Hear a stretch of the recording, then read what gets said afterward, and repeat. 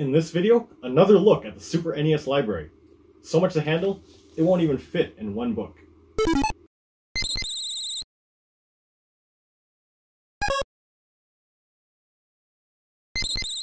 Hi everyone, John here. Once again we have a book, or actually two books, about the catalog of Super NES games. Previously, we looked at Jeffrey Whittinghagen's The Complete SNES, Collector's Book and Ultimate Guide, Definitive Edition. But that's not the only book about the many games you can play on Nintendo's 16-bit platform of the 1990s. There are actually numerous books on this very topic, all independently written by different authors within the span of only a few years, despite it being over 2 decades, now almost 3, since its heyday. Perhaps we are in some kind of era of 16-bit resurgence. I'll likely review them all, but today we'll look at the SNES Omnibus, the Super Nintendo and its games, by Brett Weiss, who has written many articles and books about pop culture, including video games. Actually, the SNES Omnibus is comprised of 2 volumes, each for approximately half of the games, sorted alphabetically. As you can see, these are each quite hefty, with 416 and 464 large pages, and together, that's 880 pages. Yay math. And when you consider the pages are quite large, usually with a lot of text, it can take a while to get through it all. But, as always, I have read every word, as I do for all the books I review. The SNES Omnibus is intended to cover every North American Super NES game. However, it falls just short of it, as it is missing International Superstar Soccer and International Superstar Soccer Deluxe. It also leaves out Super Copa, a South American exclusive game, which can be fair if you really want to stick with just North America. But come on, it's just one game, so why not cover all of the Americas? More amusing is that it is also another soccer game. So, no South American and no European or Japanese exclusives here. If you're wondering why it still has 722 entries, just like the North American section of Jeffrey Whittinghagen's The Complete SNES, it's because despite excluding 3 soccer games, the SNES Omnibus includes 3 special games not typically included in collection listings. The competition cartridges for Donkey Kong Country and Star Fox, plus Star Fox 2, which was a cancelled Super NES game that finally saw an official release many years later on the Super NES Classic in 2017, even though it does not exist on an official cartridge playable on an actual SNES. The SNES Omnibus, just like the Complete SNES, also chooses to include the only unlicensed game at the time of the original Super NES's lifespan, Super Noah's Ark 3D, but no unlicensed or homebrew games from beyond the original machine's lifespan appear here. As for the looks at each Super NES game, these are more like overviews than reviews. Not restricted to merely being a quick blurb, the main text thoroughly describes the gameplay. Very thoroughly. Stages and playable characters are often fully listed, and there's lots of other gameplay-specific detail. If a game is multi-platform, this is usually mentioned at the end of the main overview portion, and the differences between the Super NES version and the other versions, like the Genesis or Sega CD, are also outlined, which is cool for a Nintendo-specific book to even acknowledge. Sequels, if any, are often also mentioned, with additional paragraphs referred to as memories, notable quotables, and insider insights. This is where we get some judgment or anecdotes from Brett Weiss, a journalist or reviewer from a previously published source, or someone involved with the game, respectively. Every game overview includes at least one of any of these, but several have more than one. Insider insights aren't necessarily positive, such as in the case of Paladin's Quest, or even about playing that particular game, like the anecdote attached to Packing Time, but sometimes provide long-awaited answers to questions, like what the deal is with the old guy on the infamous box art for Phalanx. Other than the text, every overview includes multiple images, including a box shot, a cartridge shot showing both the front and the top, a title screenshot, and at least one gameplay screenshot, though almost all have at least 2. There are some rare exceptions, like the double pack of Exertainment Mountain Bike Rally and Speed Racer not having the top of the cartridge. But for the most part, these standard shots generally give a brief look at each game. I will certainly nitpick this later, but in principle, these screenshots are a good start. Oftentimes there are also images of promotional material, such as vintage magazine advertisements. Some are interesting and noteworthy, mostly if they're bizarre or odd, like those for Equinox, Final Fantasy II, Frantic Flea, or Kirby Superstar. But then many of them just share the same artwork as the box and cartridge label. And there sure are a large number where the ad primarily features literally a shot of the box, such as Extra Innings, Hook, Knights of the Round, Mech Warrior, Mega Man X, NFL Football, Paladin's Quest, Phalanx, Shanghai 2 Dragon's Eye, Smart Ball, Super Bomberman, Super Castlevania 4, Tecmo Super Bowl, Tecmo Super NBA Basketball, Tokyo 3000, The Twisted Tales of Spider Fang, Ultra Fighter, and X Zone. This can create some redundancy between the ad and the box and cartridge, which often match, and sometimes the in-game title screen actually looks like it too, and then you end up with 4 of the same image. When this happens, like with Chester Cheetah, Wild Wild Quest, it seems odd that the actually unique gameplay screenshots weren't made a little larger, especially when there seems to be room to do so. And then there's Secret of Mana, with an ad and a strategy guide cover showing the full art of the mana tree and 3 protagonists also seen on the box, cartridge, and title screen, so we're literally seeing the same image 5 times. Such redundancy. Certainly the ad or strategy guide cover could have been replaced with an additional gameplay screenshot. There are nice pieces of art by Thor Thorvaldsen in the middle of each volume.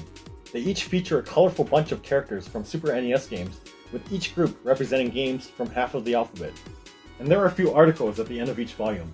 The first volume has an article titled The Console Wars by Russell DeMario about the rise of Sega with their Genesis, before Nintendo fought back to reclaim their throne. And then an article by Alex McCumbers defending the value of emulation as a means to preserve gaming history. The second volume looks at 3 Supers: the Super Game Boy, Super Metroid, and the Super Scope Bazooka accessory. Yes, Super Metroid deserves another look. It's that good. So that's the SNES Omnibus by Brett Weiss. But, like I alluded to, there are other Super NES books either out now or in the very near future, so what makes this stand out? Let's look at what I like and what I thought could have been done differently. Pros. Unlike all other books of this type that seek to cover an entire console's game library that I've reviewed on this channel, including the ones I expect to review in the near future, the SNES Omnibus features a minimum of 1 whole page per game, as opposed to only half or a quarter of a page or even less. And these are large pages too. 96 games actually get the honor of having 2 pages, 27 from the first half of the alphabet and 69 from the second half. This allows for quite a lot of text, much more than just 1 or 2 paragraphs. As mentioned, these are more like overviews than reviews, so in reading about a game you may have never played before, in many cases you may quickly learn the names of all the stages or playable characters because there's just that much detail.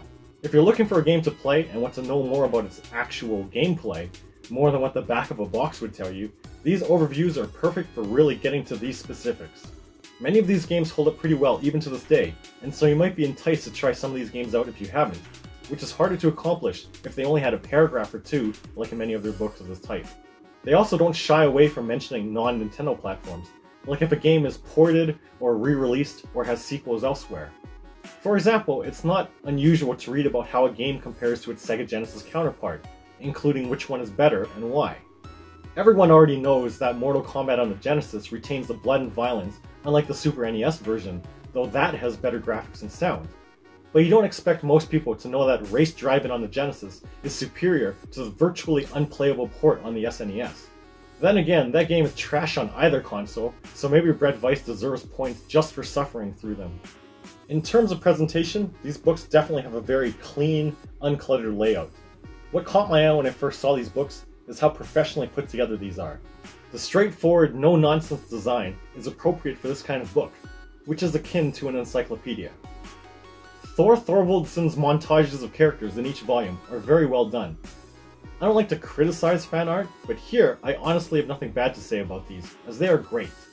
Before I even started reading this, I was almost totally convinced that being split into 2 volumes would count as a negative. But with over 720 games here, now each getting sizable coverage, it might be a little unwieldy if it were to fit almost 900 pages into a single massive tome. So maybe the choice to go with 2 volumes was right after all. Cons. As mentioned, it is missing International Superstar Soccer and International Superstar Soccer Deluxe. So it's therefore not so omni, since it doesn't include everything. And here's a big one, the screenshots. Since video games are very visual, in a book that catalogs almost all the Super NES games, you would expect lots of screenshots to see what they all look like. The problem is, these screenshots, mostly from mobygames.com, are often not well selected.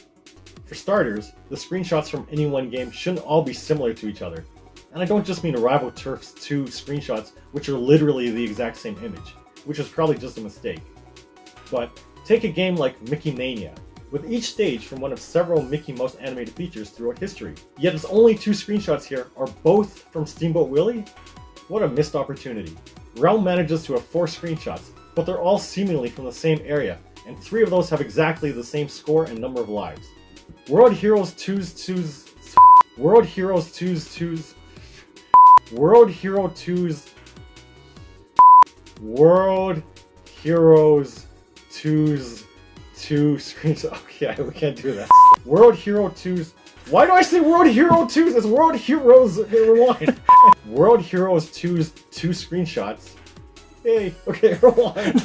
World Heroes 2's 2 screenshots are from the same match, it seems, as they have the same characters in the same arena. Even when the screenshots aren't of the same area, maybe only seconds apart, there are still questionable choices.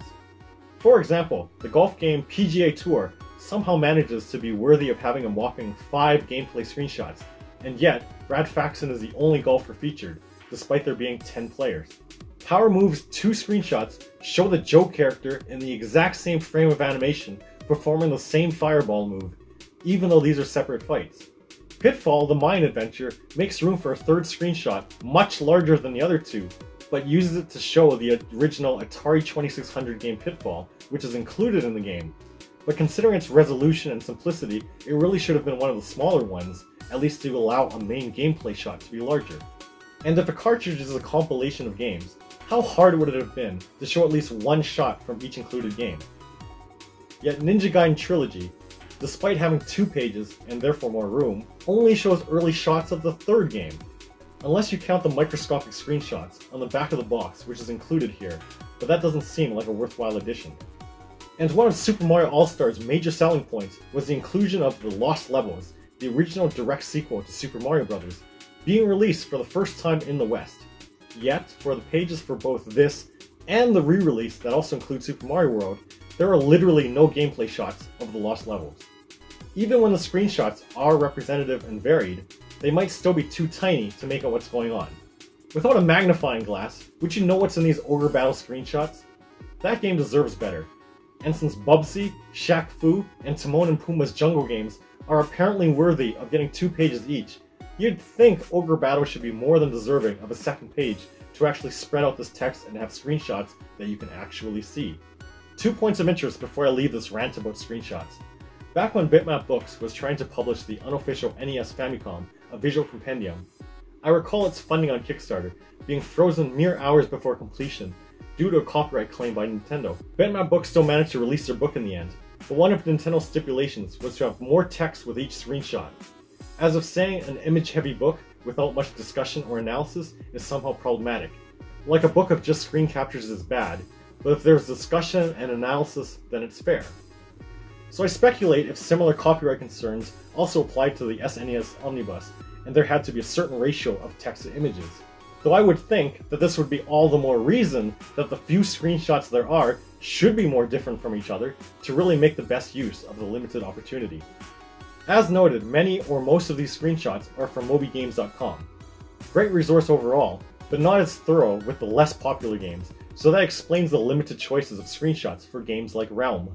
It doesn't seem like all screenshots only came from Moby Games, so if it's already not limited to that, once again, I think more should have been done with the screenshot selection process. Other than the content of those images, my next complaint is about their layout. In the first volume, the images are a bit more chaotic. Despite consistently including a box shot, a cartridge shot, and a title screenshot in every overview, only the box shot is consistently in the upper left corner. Why couldn't the other shots remain in the same location on every page? At least in the second volume, which was published later, there's a bit more control, as the box shot will always have the cartridge shot next to it, immediately followed by the title screen. But, and this goes for both volumes, even the box shot is inconsistent in terms of its size. Sometimes it's the same width as the first column of text, but most often it juts out a little bit into the next column and cuts into its text, though more so in the first volume. Where in the second volume, it just pushes all of the text down and creates more white space. Then the positions and sizes of all other images vary greatly, yet as mentioned in the case of the screenshots, too often are just too small, even despite available space. Okay, enough about images and layout. Now while the writing is very good overall, because it's very professionally written by someone who actually writes for a living, anyone familiar with particular games can find a number of specific game details incorrect. For example, Super Metroid is said to be followed by numerous sequels, but of the 8 games listed, 6 of them are actually prequels. Mortal Kombat is here said to be reimagined in 2011, which isn't an accurate statement. Much like 2009's Star Trek film, it's a reboot within its own continuity, as in the reboot is actually a thing that happens within the story, not from outside of it. So it's really a sequel rewriting its own history, which is not the same thing as a reimagining. Is that getting nitpicky over semantics or technicalities? Is it too much to expect all this to be known? Maybe. But sometimes there are conflicts of actual, factual information between different sources writing about the same game. The description of the Ninja Warriors says, absent from the home version are shuriken attacks. Yet in the Insider Insight, Michael Thomason writes that the game involves a lot of shurikens. So many, in fact, that it is nearly impossible to keep count of them all. So, which is it? Absent or impossible to count? It doesn't seem like it should be possible to be unsure between 0 or near infinite. Sometimes inconsistencies can be found from sequential reviews. For example, Tiny Toon Adventures Buster Bust Loose says it is based on the Tiny Toon Adventures animated series, which ran from 1990 to 1994. Yet Tiny Toon Adventures Wacky Sports Challenge says it aired from 1990 to 1995. Which is it? The overview for Super Mario World says there are 4 saved games. Despite a few pages earlier for the compilation of Super Mario All-Stars and Super Mario World, it says there are 3. On that note, you would think details of a popular game like Super Mario World should be error-free. But besides the number of saves, it is said to have 96 levels, which is also incorrect. The stages have more than one exit, some hidden, for a total of 96 exits, which is what the number on the save file really refers to. For Mortal Kombat 3, when listing characters as Kano, the Black Dragon, and Sub-Zero, the Rogue Lin, as in Lin Kuei, but without the word the, and just using commas, it really sounds like they are saying Black Dragon and Rogue Lin are names of separate characters, which they are not. You probably wouldn't notice if you didn't know the game, but if you did, you'd be scratching your head. These are just some of the errors I found. Not tons more though, and I guess I've given a pass to other books for having some errors considering the amount of text there is overall, and since there is so much written for every game here, I once again won't be too harsh. But one thing that is particularly grievous is the messing up of the name of one of the titles. Are you kidding me? The sequel to Donkey Kong Country is called Diddy's Conquest. Read or listen to that carefully. Diddy's Conquest. As in, conquest. It is a deliberate pun. Not Diddy Kong's Quest, like it is written here. Now I know that somehow a lot of people do miss this. Literally a few days before I read this, I saw a post on a Facebook group where someone had just recognized this pun, and this was somehow a revelation to so many others in the group, all over 30s gamers like myself. Considering this error was repeated in the Insider Insight, either they both made the same mistake, or Brett Weiss and or the editor overcorrected something that wasn't actually wrong. Now, I know it's silly, but it shouldn't be too much to ask that the best Donkey Kong Country game should have its title written out properly, should it? You can now expect me to watch for this potential error in all future Super NES books I review. And lastly, why is Final Fantasy III not deserving of 2 pages? Really? Everyone's free to have an opinion, but if 96 games get the honor of twice the coverage, a list that somehow includes Boogerman and Shaq Fu, then it surely got robbed. So anyway, in conclusion, I sure had a lot to gripe about when it came to the finer details, but I guess some errors, mostly minor, are almost expected considering all of the written text here, which I should appreciate as it is far more detail than other books of this type usually have. 2 games being missing is bad in principle, but, and this is not a knock against soccer, or football if you prefer, I'm not sure how much more enriched I would be in reading about International Superstar Soccer and International Superstar Soccer Deluxe. Just being honest. However, it is harder to forgive the way too tiny and not really representative screenshots. I know you'd be buying this more for the text and not for the printed out screenshots from MobyGames.com. These visuals definitely could have been more varied. Now, because there are a few other Super NES books I plan to review, I'm not yet sure if I can fairly recommend this one over the ones that haven't come out yet at the time of shooting this video, if you feel you can only get one. But from what I've seen, I can confidently say that if you want lots, and I do mean lots, to read about each of the Super NES games seen here, and you really want to get deep into what these games are all about, Brett Weiss will probably have you more than covered in the SNES Omnibus. So overall, my nitpicking aside, this is still solid. So the SNES Omnibus gets a 4 out of 5. Hey, if you like this video, don't forget to like, share, and subscribe. That really helps keep me going with producing this video content. Like I said, I have a number of books I still plan to review, so you want to subscribe to know when I get these videos done. So keep enjoying your games and your books about games. And if you haven't seen my other video series, check out my games about games. Until then, or the next book review, see ya.